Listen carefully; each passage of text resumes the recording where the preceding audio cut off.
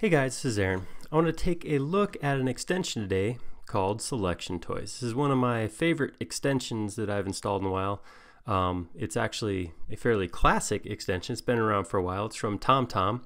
It is available for free from the extension warehouse. It is a collection of simpler selection related tools like selection filters, the ability to automatically select or deselect items based on certain properties. Once you install it, there's a couple of ways to run it.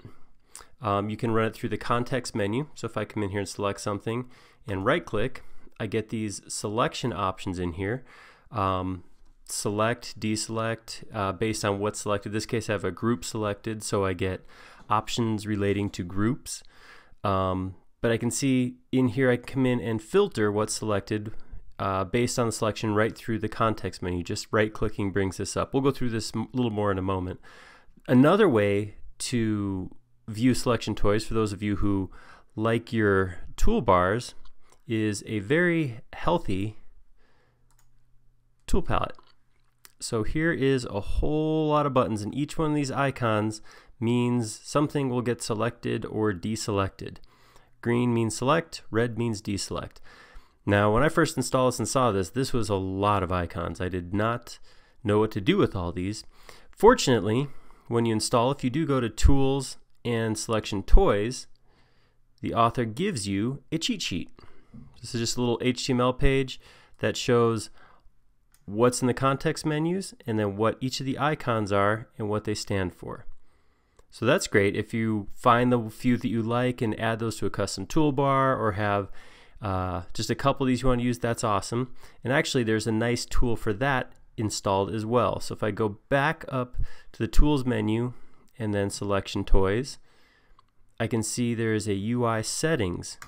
UI Settings actually lets me go through and turn individual buttons on or off of this toolbar, or choose which one of the commands show up in the context menu. This is a nice feature that the author added that really helps make this a usable tool. So if I find there's 3 or 4 buttons that I use that I just want to have on a toolbar by themselves, I could turn the rest of them off and just turn those specific items on. As far as actually using it, it is completely sensitive to the context of what I have selected. So right now I have a group selected, and again, if I right click and I say hover over group copies, I have the option to select the active group copies, all active from same layer. My filters are going to change depending on what I have picked. In this case, I'm going to say select all groups. I know from up here I have 4 of these groups in the model, but if I click select all 4 of them will be highlighted. This is kind of a cool tool. In here I can right click, I can go to group copies, and when I have multiple selected, I could say convert into components. So now, rather than having 4 individual groups, I actually have 4 copies of a single component, which again, if I right click now, I have instances rather than group copies, and I can tell it to select all and automatically pick them. So that's just some of the ideas of what's in here. Other options, if I do a group drag select, sweep select like this, I can right click and I can say select only the surfaces or the edges or the components or guides, text, images, anything I want I can select based on materials with this. Some cool stuff I can do if I come in here, there's something I want to do specifically to this bird cage right here, so I'm going to come in and I'm going to do a group select like this. I don't want to get, there we go, I just want that top section. Oops, I selected too much, so I could actually right click, say deselect groups. I'll turn that off. Oop, right click again, deselect components. Since those were highlighted, now I'm down to just lines and surfaces. And here I can go right click, select only faces. And I could delete those, which would give me a real birdcage look. So this is kind of just scratching the surface of what I can do with Selection Toys. The nice thing about Selection Toys is one of those extensions that just starts to seep into your workflow, and you start working doing group selects rather than doing modifier key selection and picking specific items. Grab a bunch of stuff and use Selection Toys to filter out what you do or don't need.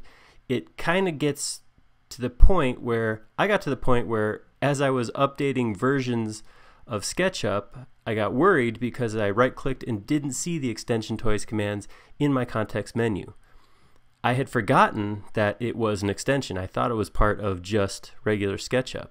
So it can real quickly become that ingrained in your workflow to the point that you use it daily, and it will definitely help you as far as filtering selections and speeding up your workflow with picking things in a SketchUp model. So, selection toys from Thomthom, available on the Extension Warehouse. Check it out. Thank you.